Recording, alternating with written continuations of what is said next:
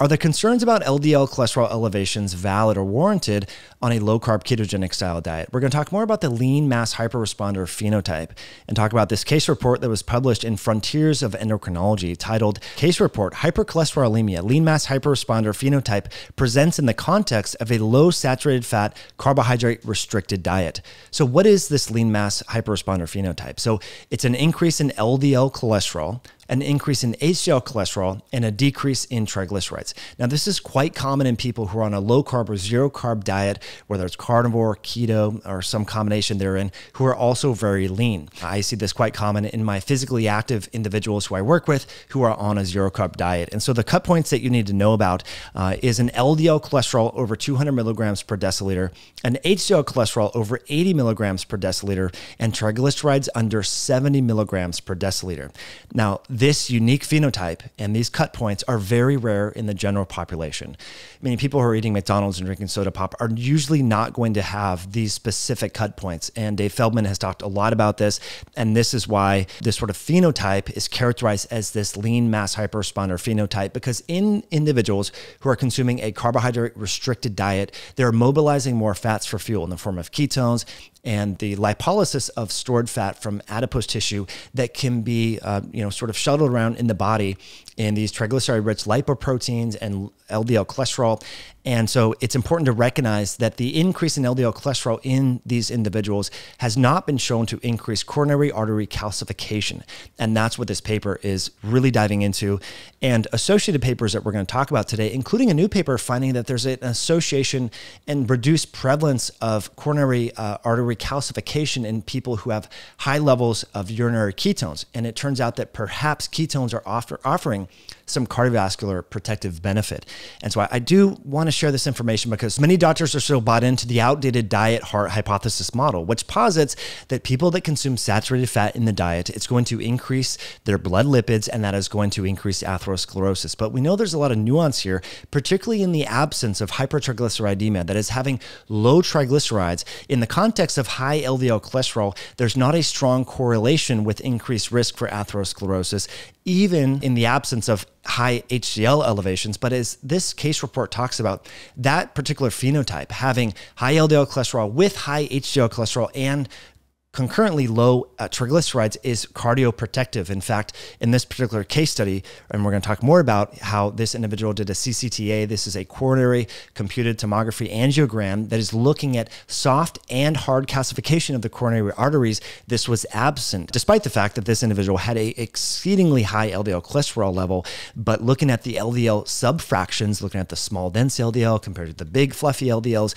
the LDL stayed big and fluffy, which means that most of these lipoproteins are shuttling around triglycerides and free fatty acids and mobilizing energy for fuel. And I think that's what's important to recognize. And there's a lot of individuals out here who are eating a low-carb diet and have this lean mass hyperresponder phenotype. And Dave Feldman has done an incredible job talking about this. And he's actually publishing data now and looking at hundreds of people looking at their CCTAs and finding that even despite the fact that these people have high LDL cholesterol elevations, they are not having exceedingly high coronary calcium scores via CT scanning, which I think is important to recognize. So we're going to continue to dive into this, but always, friends, if you're enjoying this content, please hit that like button. Be sure to share this video with a friend.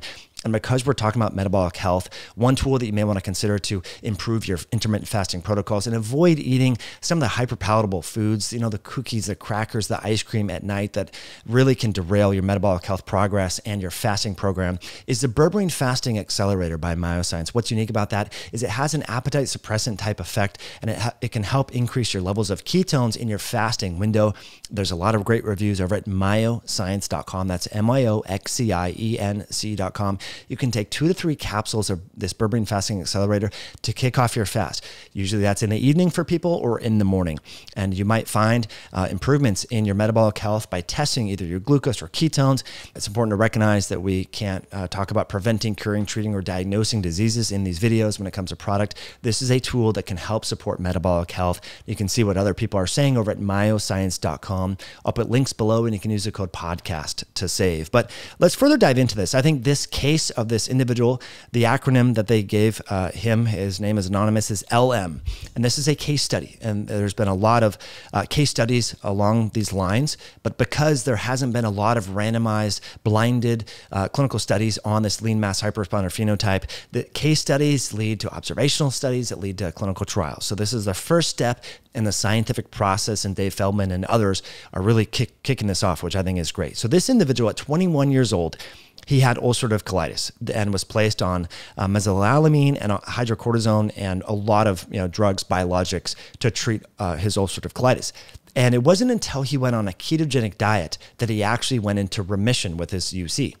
UC is the acronym for ulcerative colitis. So this can be really problematic. People are having 10, 15 bowel movements a day, and they get hemorrhoids and they get rashes on their anal sphincter. This can be really problematic for folks, right? So that's why oftentimes these people are on steroids and biologics for life, which have consequences, suppressing the immune system, leading to weight gain and the like. So this individual said, look, I'm going to try a ketogenic diet and removing a lot of the fermentable carbohydrates and fiber from the diet. And he experienced immense benefit and remission from his ulcerative colitis. However, he noticed significant changes in his LDL cholesterol. His LDL cholesterol went from 95 milligrams per deciliter over to 321 milligrams per deciliter. Obviously, his doctor is going to freak out. However, his triglycerides decreased, and they went all the way down to 49 milligrams per DL, which, by the way, is really low. Anything under 60, fasting is phenomenal. While his HDL cholesterol increased to 109 milligrams per DL. So as we talked about the cut points, that is the threshold to characterize this lean mass hyperresponder phenotype, he exceeded that, right? His LDL cholesterol was over 200, his triglycerides decreased, and his HDL increased over 80. So he fits into this lean mass hyperresponder phenotype, which is why it is important to look at his coronary computed tomography angiogram, known as a CCTA. So this is a coronary CT scan that looks at both the soft and hard plaque of the coronary arteries. And as the paper goes into and they talk about, there was a lot of finagling with his primary health provider. The provider was like, I think at 23, you should go on a statin. Now, needless to say, there are unintended harms of going on a statin. Mental health issues, there's muscle challenges, erectile issues, diabetes even. There are, it's not benign. Statin drugs are not benign. You're inhibiting a key process in the biosynthesis of cholesterol that also has downstream effects in reducing coenzyme Q10, and that's why there's sports performance issues, there's blood sugar regulation challenges, and much more. So the individual was able to tell his primary care doctor, hey, look, can we at least do advanced imaging on my heart to see if I am at risk for cardiovascular disease? Because his father had cardiovascular disease. And it turns out that he has zero calcified and non-calcified soft plaque, even though his LDL cholesterol is 321 and he has a high LP(a). And so why might this be? Well, his body composition improved on this diet.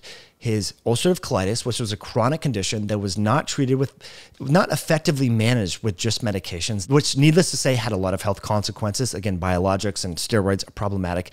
So he improved his overall health and well-being, lost body fat, but yeah, his LDL cholesterol went up. And so, but he was able to prove to his doctor that that was not causing increased calcification, both soft plaque and hard plaque in his vasculature system, which is why this case report is so unique. Because in the context of low body fat, high LDL cholesterol, high HDL, and low triglycerides, there was not an increase in calcification of the arteries. So this particular study, and then this one by David Diamond and Jeff Folick, titled Low Carbohydrate Diets, Are Concerns with Saturated Fats, Lipids, and Cardiovascular Disease Justified? They go into a similar narrative about how in the context of a low-carb diet, the increase in LDL cholesterol is associated with energy redistribution throughout the body and reliance on fats for fuel, not so much carbohydrates. And so this rise in LDL cholesterol is not necessarily directly atherogenic, and that's why it requires more of a nuanced clinical approach, looking at other risk factors, inflammatory biomarkers, and HDL and LDL subfractionation in the lipids. And so I think that's really important. It's important to recognize, and I'll share with you both of those particular papers in the show notes. But this recently published paper, I think, is just phenomenal. And I think it highlights a hitherto under-recognized aspect of cardiovascular disease prevention, and that is that ketones might be directly cardioprotective. And so the title of this paper is Fasting Ketonuria is Inversely Associated with Coronary Artery Calcification in Non-Diabetic Individuals. This was recently published, and again, it highlights how ketones may be cardioprotective. And so in the context of, say, a lean lean mass hyperresponder phenotype, where LDL cholesterol is increased, as well as there's an increase in HDL cholesterol and reductions in triglycerides, that you would probably suspect, using outdated models of thinking, that that would be damaging to the cardiovascular system. But new evidence suggests that ketones are protective for the heart. And this was a study involving 144,000 subjects, and 12 of which had coronary artery calcium scores greater than 0 at baseline. And so essentially what they found is higher fasting levels of ketones in the urine was associated with decreased prevalence of coronary artery calcification. And I think that is important to recognize. In conclusion, they say, we found an inverse association between fasting levels of ketone in the urine and subclinical coronary artery atherosclerosis.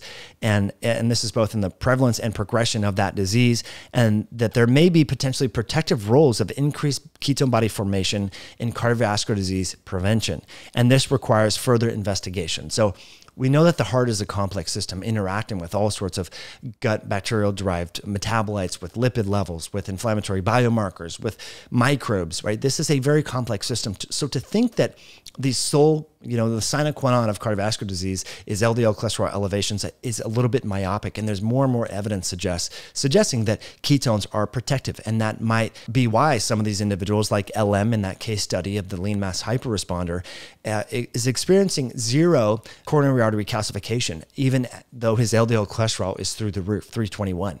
And I've seen clients where their LDL cholesterol, and they are super lean, super healthy, very physically fit. Their LDL cholesterols have been in the 400 range, definitely exhibiting this lean mass hyperresponder phenotype.